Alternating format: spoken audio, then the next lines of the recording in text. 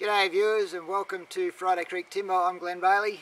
So today's topic is a step-by-step of operating this sawmill. For all you prospective sawmillers out there,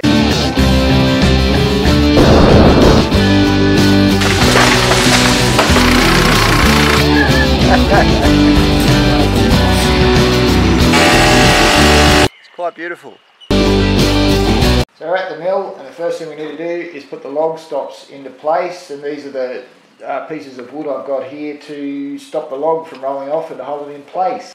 And it's a matter of getting a log, big ass log this time, onto the mill, and I use a couple of ramps and a cant hook.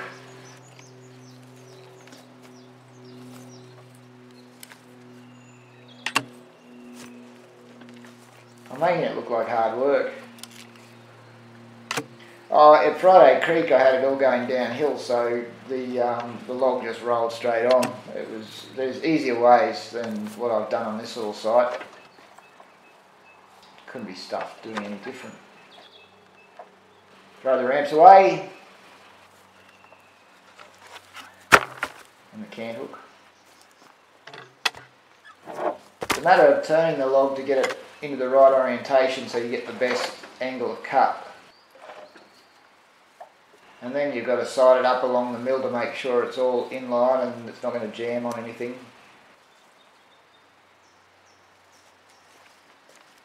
Got to clamp it in place with the log clamp, and once that's done, between the log stops and the log clamp, the log won't go anywhere. The blades will stay a whole lot sharper if you can clean off as much dirt as you can.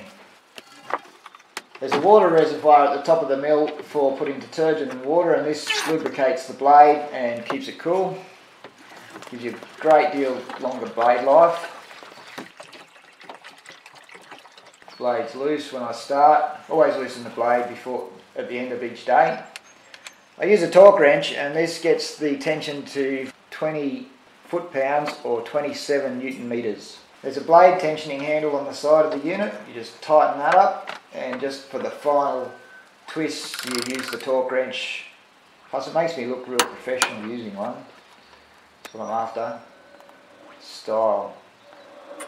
And once the tension's set, spin the band wheels around a few times just to make sure the tracking's all in order and that the blade's going to stay in place and not go flying off. Shut the guards and tighten them closed. And move the saw into position at the log. Then we wind the handle to get the height. Every set number of turns of the handle always gives you the same thickness. So if you turn it once, that one turn will always be the same thickness. A 4 turn will always give you the same thickness.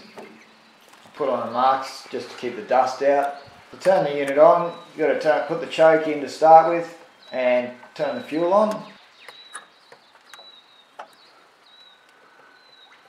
Turn the start key and she starts straight away.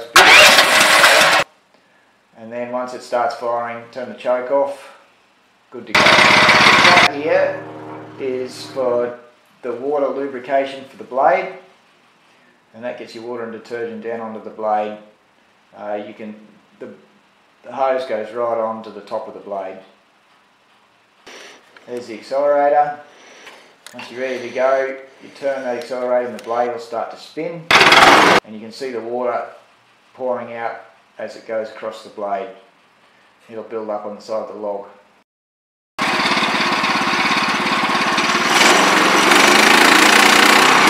And then it's just a matter of pushing the saw once you've got it all operating.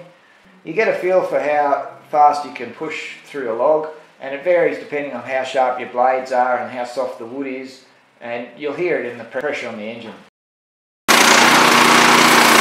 At the end of each run, it's important to turn the water off and to power down the accelerator, and then the engine just idles. This just saves your fuel and lubricant. And then remove your log. Then it's just a matter of rolling the saw back to the start position.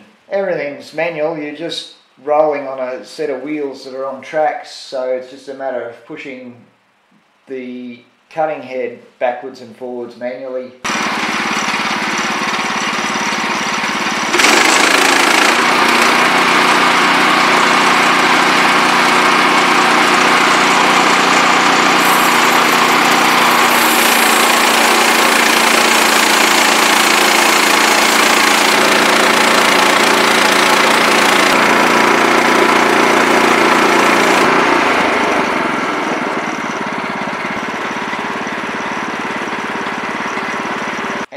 stack it somewhere.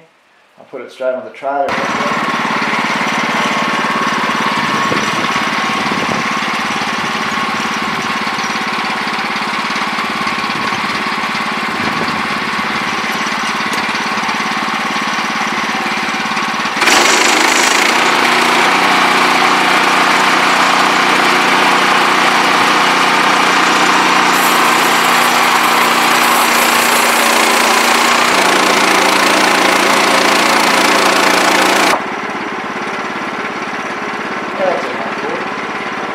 Now if you're halfway through a job and the saw starts to cut funny or feels like it's getting blunt, it's just a matter of whipping it off. I've removed all the blade guides, so it's about a fifth of the time now, and then putting a new blade on. You go through your process of tensioning again. People talk about bandsaws being a pain because they need sharpening all the time, they've got so many teeth and it's a matter of changing blades all the time. It's very quick and easy, and checking the tracking, and then it's just a matter of closing the doors up and starting again. Blade usually lasts me a full day of constant sawing, so I probably get about 6 hours out of it, and sharpening a blade takes about 15 minutes. It's really not a big job, and as you can see, changing a blade is simple and quite rapid. It's a very simple unit. It's one of the things I like about this hardwood mill. It's just a simple, easy to use unit.